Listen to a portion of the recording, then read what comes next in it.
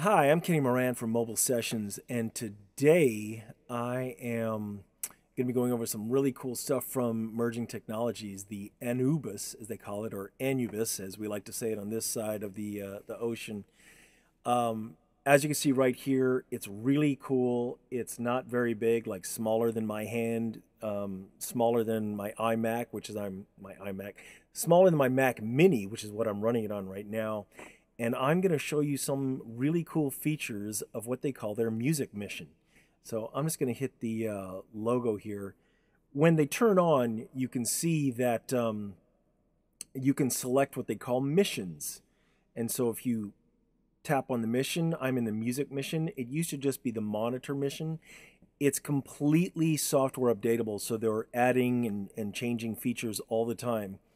And one of the really cool things about this company is that they actually listen to the suggestions. So if you have something that you're like, hey, I'm using this, reach out to them through email. You know, they really do pay attention to what their users are doing. So I'm going to come out of there. It's going to say, please wait while it kind of just make sure that it's actually in the correct mission. And as soon as it comes up, you'll notice we have the 4 inputs: microphone 1, microphone 2, line in 1, line in 2.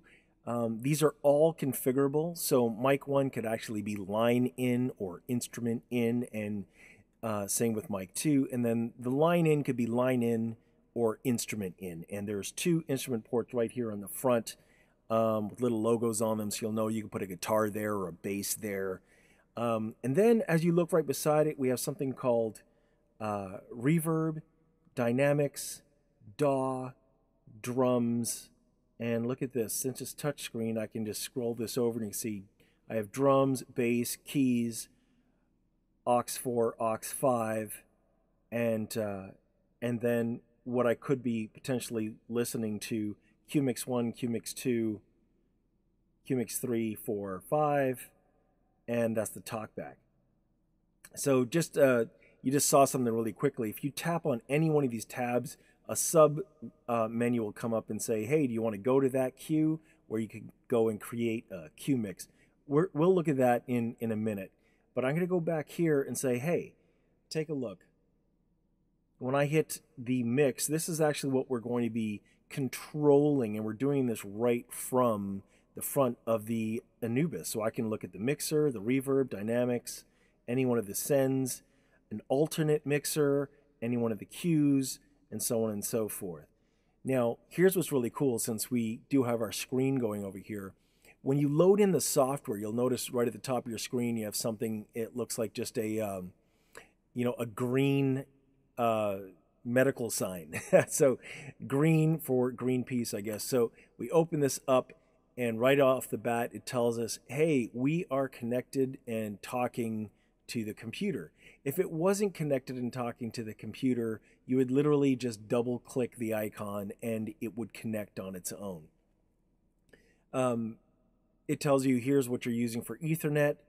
It tells you the latency is 1 millisecond, and we're running at 44.1. Very straightforward. Here's one of the coolest features ever. Double click that. It'll automatically open up your default browser. In this case, it's Chrome, which they recommend, even though I'm running on a Mac. It could be Safari or Google or whatever else you could be using. Automatically, this is showing me exactly what the ANUBIS is showing me on its front screen. The only difference is I get the entire thing to look at.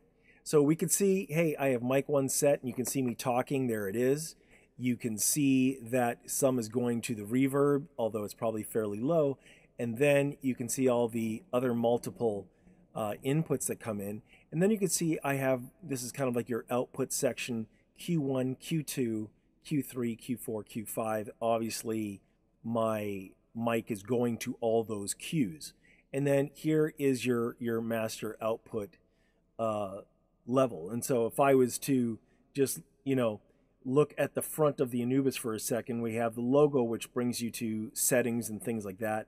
But this is essentially output 1, or let's just say speaker A, and then that could be speaker B, then all of a sudden that's Q mix 1. You notice that things changed here. And then we go over here, Q mix 2. You see things that change there. We have the talkback microphone. If you press that, you'll notice it's flashing at you, so you know that the talkback is live and it's automatically going to the Qs. And then we could also see that any one of the outputs we're listening to, there's a hard mute, and that really does kill it. And if you look at the screen, you'll notice that there's no level going out, right? If I unmute it again, corresponding on the computer, you can see that you can see the level.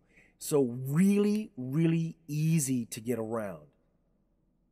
All right, next video, I'm going to get into how we can set up these routings and use it with Logic.